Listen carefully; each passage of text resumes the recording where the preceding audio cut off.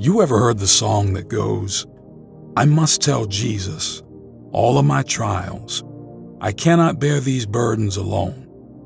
In my distress, He kindly will help me.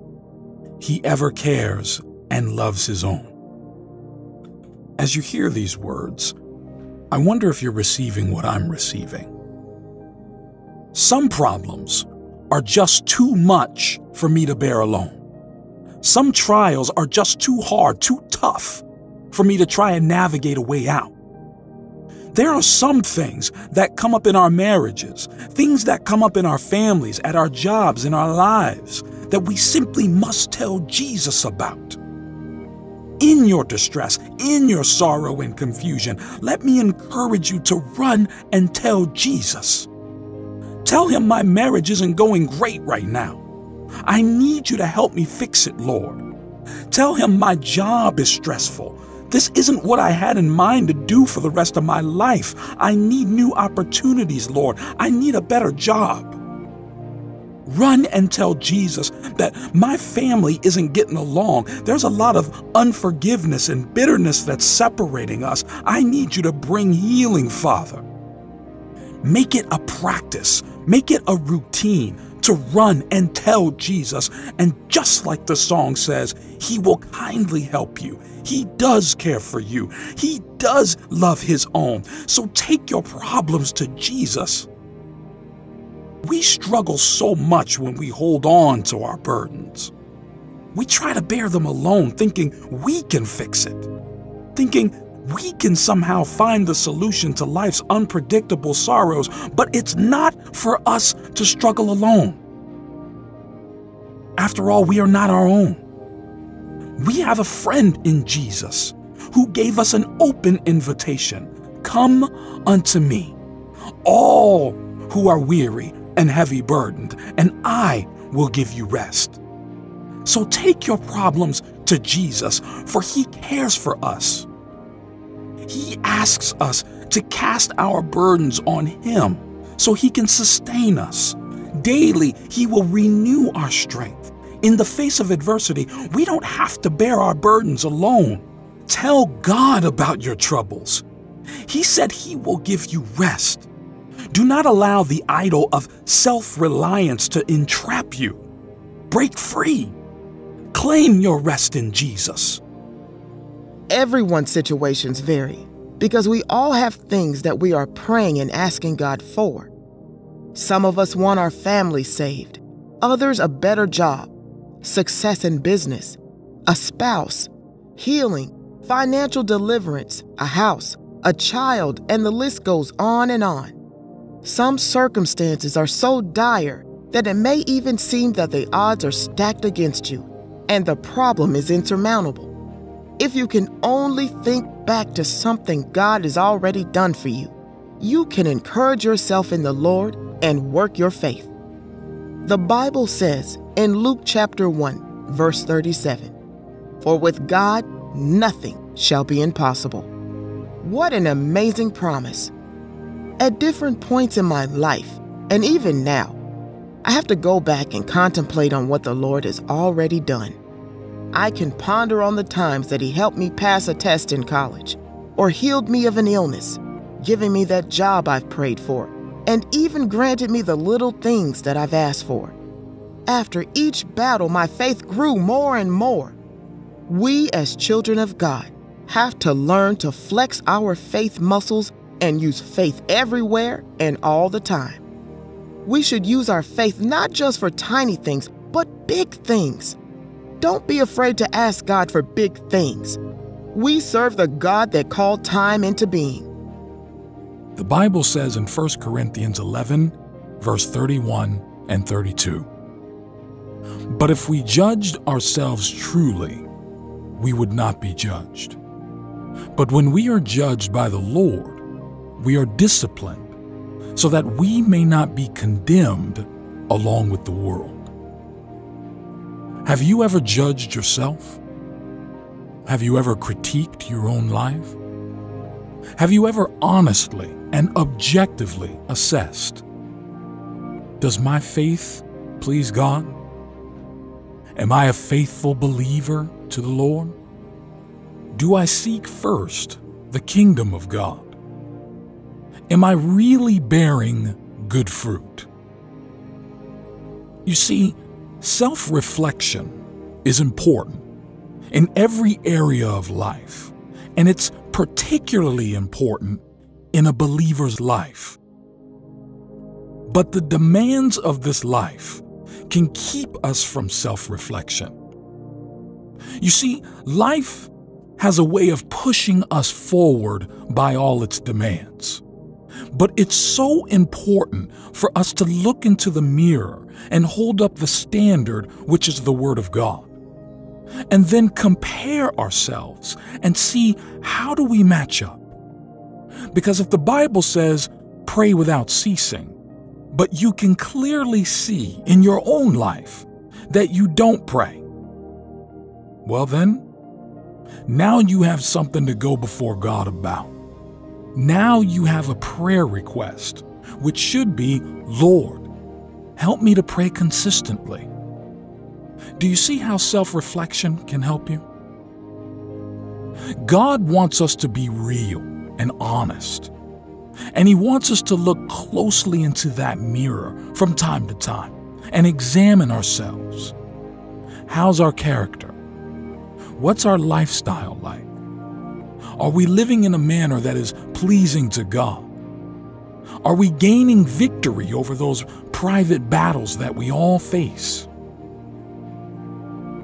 Now, here's why the Word of God is powerful. When you read it, it acts like a mirror. And when you read God's Word, you need to be asking yourself, is this real to me? Am I living this truth in my life?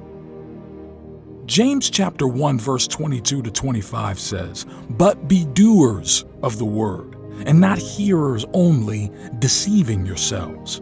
For if anyone is a hearer of the word and not a doer, he is like a man who looks intently at his natural face in a mirror.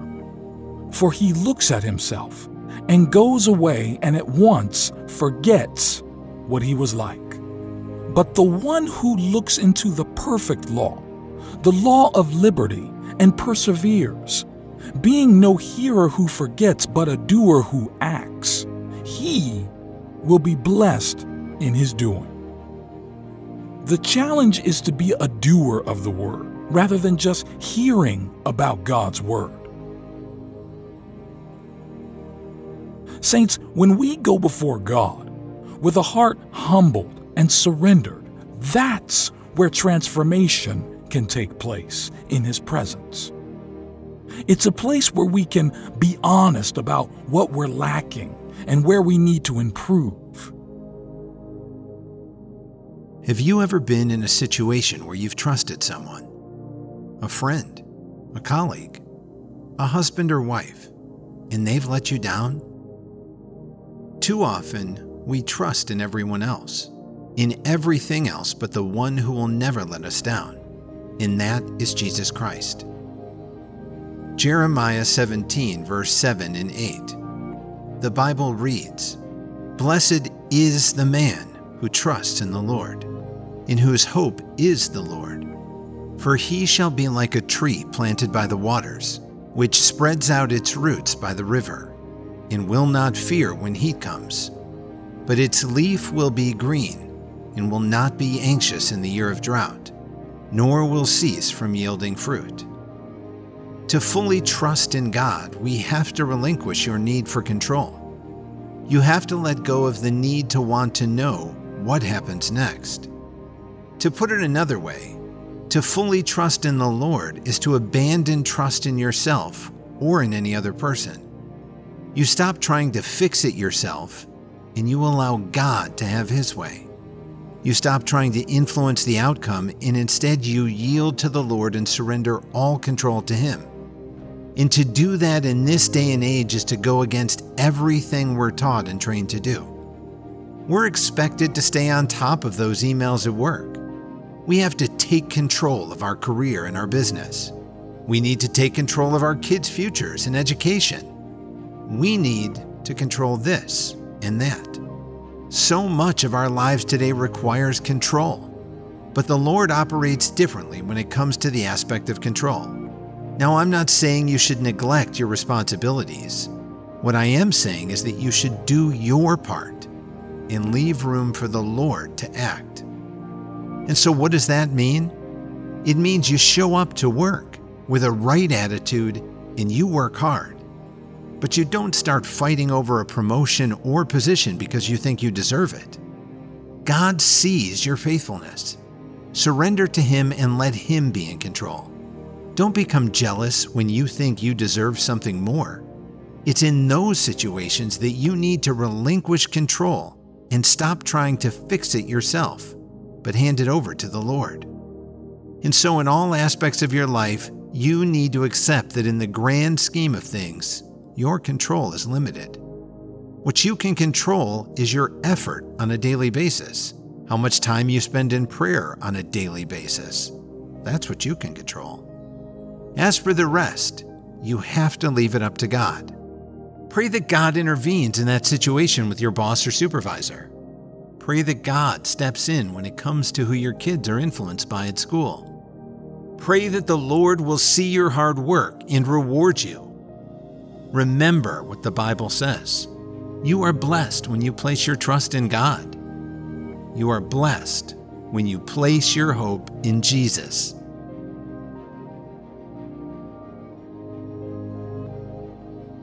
Try and picture this scene in Matthew 24, verse 3. As Jesus was sitting on the Mount of Olives, the disciples came to him privately. "Tell us," they said, "when will this happen, and what will be the sign of your coming and of the end of the age?" Now, as the Lord answered, He said something interesting in verse 4. The Bible says Jesus answered, "Watch out that no one deceives you." Really think about what's being said there. Watch out that no one deceives you. That tells us that one of the signs of the coming of Christ is that deception in this world will be high. And so for us, the only way that we can avoid being led astray by false teachings, false doctrines, imitators of Christ, is if we know the Lord for ourselves. Develop a personal relationship with God so that no one can deceive you. When you experience the real thing, you are quick to notice when something is off about a preacher. You're quick to notice what kind of atmosphere is in a place. You can notice, you can discern what spirit is in operation. Whether it is the Spirit of God, or if, as 2 Corinthians 11 verse 14 says, Satan himself masquerades as an angel of light. When you know God, when you experience the Lord for yourself, you are able to discern and watch out that no one deceives you. So I encourage you to search for an experience with God. The Word of God says in Jeremiah 33 verse 3, "Call to me, and I will answer you and tell you great and unsearchable things you do not know." And before I go any further, I want you to remember these two things. Watch out that no one deceives you, and call unto the Lord. Both of these require absolute and total faith in Jesus Christ. And so I would like to encourage you to focus on Jesus. Focus on strengthening this muscle called faith. The Bible never says that the righteous will be saved by faith. It declares that the righteous will live by faith. Faith is not just something by which we enter into a right relationship with God. It is so much more. Faith is also what we live with every single day. It is not that we come to Christ by faith and then we live by good works. No, faith is our lifestyle as believers. We walk by faith, not by sight. And when the Bible says walk by faith, This means live by faith. Remember, faith is all about a relationship, and we are sustained by our relationship with the Lord. We know Him, trust Him, and have faith in Him. You don't trust someone that you don't have a relationship with. Most children don't have to worry that they won't have food to eat. They inherently trust that their parents will take care of it. In the same way, the believer does not worry about the future, but is able to rest in God. This is not to say that the believer will be free of doubt. Doubts will come, especially in life's hardest moments. But the one with faith, trusting God, will always fall back on their trust. They will always fall back on their rock and their foundation. In closing, the fool says, "Prove it to me, God." The believer says, "Lord, let me prove myself to you." Faith is trusting that what Jesus did on the cross is all-encompassing and more than you could ever need. Isn't it beautiful to know that the Lord is basically saying, my arms are always open to you? And it's with that love that He reaches out to us daily. So cast your cares upon Him. Take your problems to Jesus so He can free you from your yoke of bondage. Let go and let God. Be anxious for nothing. Why? Because the Lord wants you to tell Him Jesus already has the solution to any problem we may face. He triumphed over sin. He's Lord over sickness and death, so there's no challenge that we can face that He cannot handle. He's Lord over stress and deception. There's nothing so terrible that He doesn't have the remedy for. Let Him take away your worries and fears. Tell the one who promised never to leave us nor forsake us. Tell the Good Shepherd what's troubling your heart.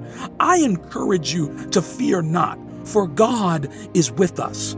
Be assured that He will uphold you and He will rescue you when you fall. When you take your problems to Jesus, He will strengthen you. He will give you the resilience you need, the tenacity you need to stand strong in faith. Only Jesus can empower us to overcome our challenges. Greater is He who is within me than he who is in the world. Victory is sure when we take our problems to Jesus. Don't miss out on the opportunity. Take your problems to Jesus today, and you will find He's a kind and compassionate friend.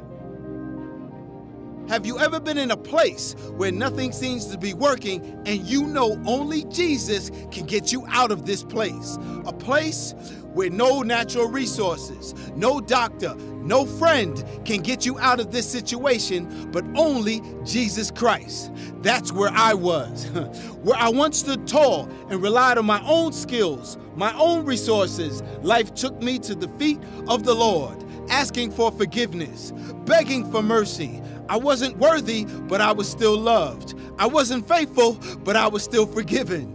And for anyone else who may be going through what I went through, for anyone else who may need this word of encouragement, I want to tell you that although you may be hard-pressed on every side, but you're not crushed. You might be discouraged, but you're not destroyed.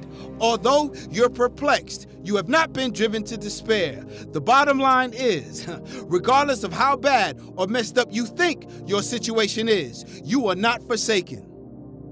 Remember what the Word of God says about you. His plans for you are good. Plans to prosper you and not to harm you. Plans to give you hope and a future. So let me tell you, you are valuable. You are of more value than many sparrows. You've been saved by grace. You've been justified by faith. You see, you need to get to the point where you stop running from the call of God. There must come a time when you, as a believer, must decide, I will stand strong on my godly convictions. I will stand for forgiveness even when it's hard. I will stand in faith even when I can't see a way out. You may be under attack in your health. Maybe the attack is within your family or marriage. Even under attack, pray that the Holy Spirit will strengthen you. So I'm speaking to you, child of God. It's time to take a stand with the word of God against the forces of evil. Stand in the authority of Christ, your Savior. When you stand and wait on the Lord, He will renew your strength. He will rescue you. Seasons change, circumstances change, people evolve, and life springs unexpected twists and turns on us. And to be honest, sometimes the season for a relationship ends, or it changes very drastically. And I don't know about you, but I sure have had some relationships that I've had to walk away from that tore me to pieces. I cried, but in spite of the tears, God still said it was time to go. And then there have been relationships when others walked away from me, and it did not feel good at the time. But I later found out that that was the best thing that could have happened for either of us. Now, look back on your own life and just imagine how different life might have been if that relationship had remained intact. Some relationships could have truly soured and gone even further south. You wouldn't have made room for other people to enter your life, and you certainly would not have experienced growth in particular areas of your life. People's expectations can hurt you before they can help you. Other people's expectations do not define you. Never allow someone's expectations to have room in your heart. So I urge you, think back on your life and see if there's a time when you experienced a transition and the pain of that thing caused you to forget the reason God had you in the earth, the reason He'd placed someone in your life, the reason you're on that job, the reason He placed you in that church, the reason you're in that family. When did it get so rough that you said, to heck with it all? When did it get so rough that you sabotaged a relationship because you were afraid of how things might turn out? When did you throw in the towel? Or who was it that you left hanging? Who was left without your attention, your guidance, your love, your friendship? Many of us in the body of Christ have experienced disappointment, heartaches, misunderstanding, loneliness, and abandonment. We placed our trust in people who were supposed to have our best interest at heart and told us that they wouldn't fail or leave us. They said that they would always be there and to call them no matter what, and they'd come through.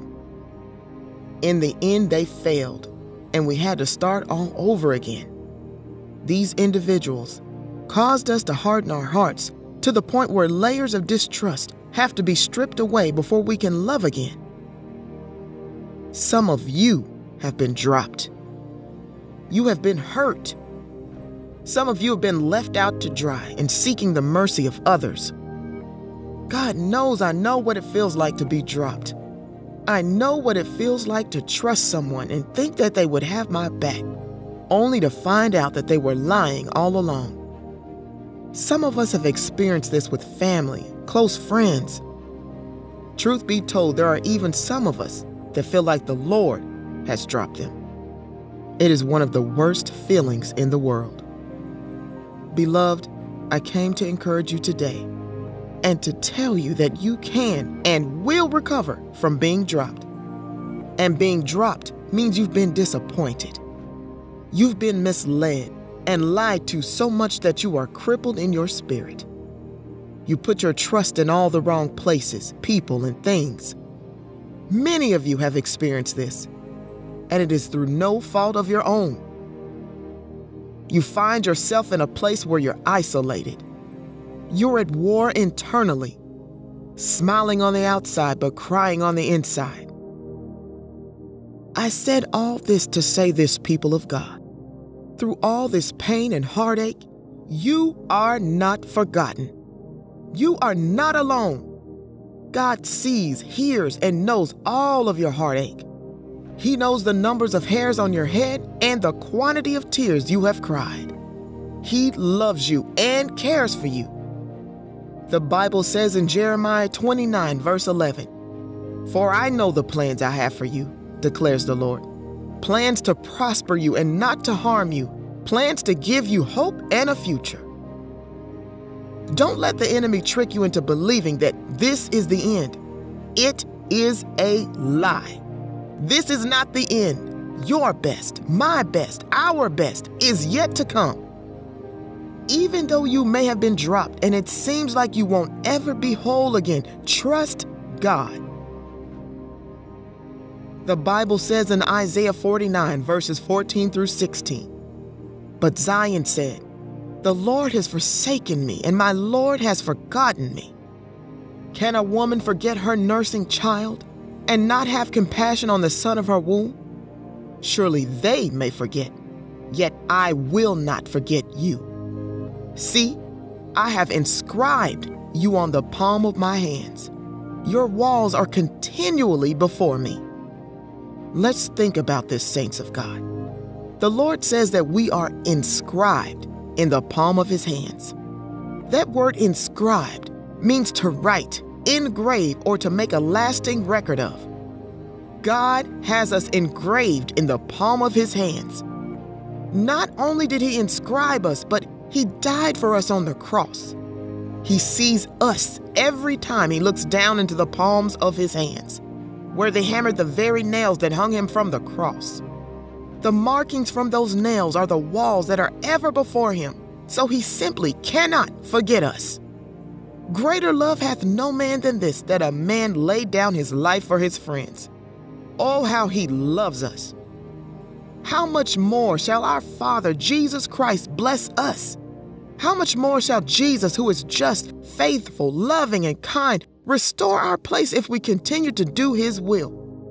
Your best is yet to come. God is going to fight for you and be your exceeding great reward. He will not allow his children to go without being blessed. He's a faithful God.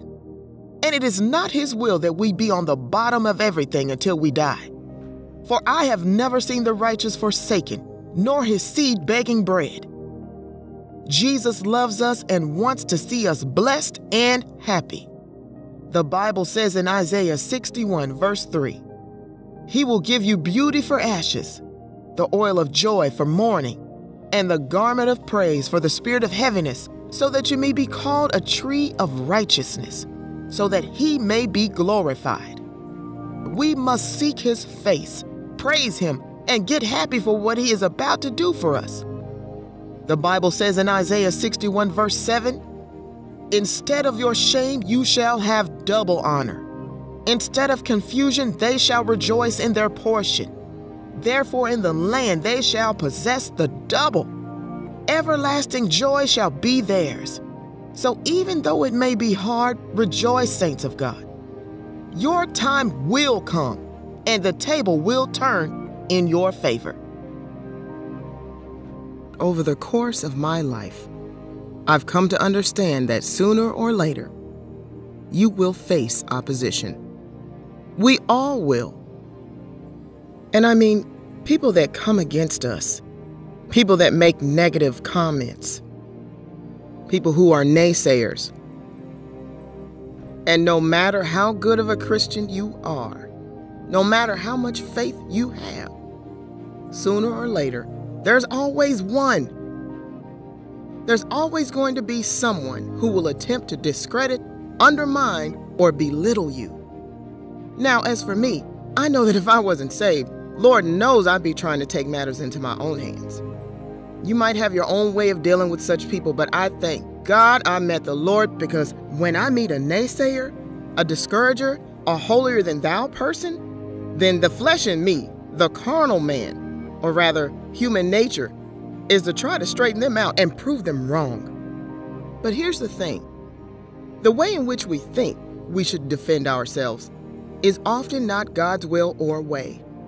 God says, "I am your defender. I am your refuge. I am your strong tower." So we think we have to defend ourselves. We think we have to defend our reputation. We think we have to make them respect us. But in doing so, we are saying, "God, it's not enough that you said in your word that you will prepare a table before my enemies. It's not enough that you promised to defend me. I would rather take matters into my own hands. You see, if you're constantly trying to defend yourself, if you're constantly taking matters into your own hands, it will drain you. It will drain your energy. It will drain your enthusiasm. And the second thing is, if you're constantly taking matters into your own hands, you'll get distracted fighting battles that you were never supposed to fight. But may I remind you that you don't have to take matters into your own hands. God will defend you. Leave it to Him to fight your battles. I had to get to a stage where I had to stop worrying about the negative comments. I had to stop getting drawn into fights, which are real distractions and energy drainers. Often it's the enemy that tries to throw up all of these conflicts. So you'll waste your time and energy involved in battles that don't matter.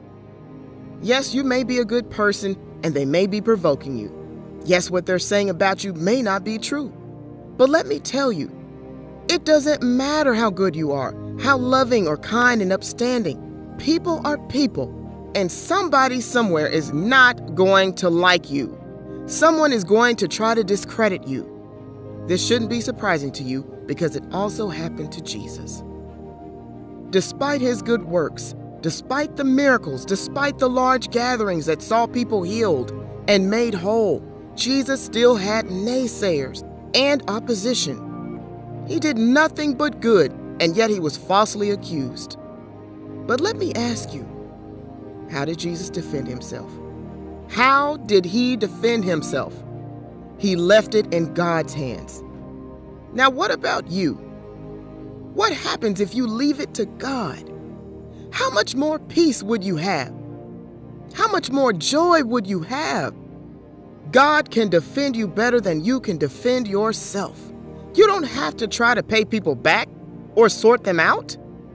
The truth is, some people are never going to be for you. No matter what you do, they're never going to like you. I had to get to a stage whereby I said, Lord Jesus, I'm turning this over to you. I'm not going to spend my life worried about what someone else is saying about me. No longer will I waste my energy trying to change another person's mind, but instead I will focus on the Lord to defend me and fight for me. And when I did that, I found that whenever people tried to push me down, God pulled me up. Whenever people tried to push me back, my Savior pushed me forward. Those who try to discredit me and make me look bad, the Lord is ever faithful, and He turned what they meant for evil and made it for my good. So let me ask you, why don't you put your battles in God's hands? Why don't you concede and quit spending all your time trying to defend yourself? You have a defender who can protect you better than you can. He knows how to vindicate you. This is what Jesus did. He was disrespected. They called Him a fraud, a cheat, and an imposter. But the scripture says He made Himself of no reputation, meaning He wasn't concerned about making a name for Himself or about His reputation. And you should have the same spirit too. Let God fight the battle. Do you think He doesn't see what's happening to you? God can intervene. The more they keep talking, the more He will elevate you. The more they talk, the more God uses them as your footstool. When they think they're hurting you, the truth is, God will work that for your good. And eventually, you'll see that they weren't hurting you. They were helping you. The Lord will pay you back for what they're saying by taking you to new levels. That's why Psalm 23 says, He will prepare a table before you in the presence of your enemies. That table that God prepares for you is only done in the presence of the ones that try to disrespect you or hold you down. They will see you in a position of honor. They will see you promoted and elevated. That's your defender at work. So leave it to God. Let Him fight and deal with that negativity. All the while, you place your trust in Him. Philippians 4 verse 19 says, "And my God will supply every need of yours according to His riches in glory in Christ Jesus." Wherever you're at in life, God will meet your needs. Whether you're at the peak of your success or at the bottom of a deep, dark pit, look at the Apostle Paul. He was imprisoned, beaten, starved, shipwrecked. He lost his friends, his reputation, his dignity. But he counted all these things as rubbish for the sake of knowing Christ. And he trusted that his reward in heaven would far outweigh the things he lost here on earth. That same truth holds today. Our God is the God of the mountains and the God of the valleys. He is the God of the highs and the God of the lows. You may have just gone through the lowest point in your life, but even now, God is doing a mighty work. He might just be setting you up for an extraordinary comeback. Losses hurt, there's no doubt about that. They sting. They leave a hole in our lives where something valuable once existed, but they are only temporary. As you look back, pray that God will help you to see past the losses and anticipate the greater joy that He is preparing for you.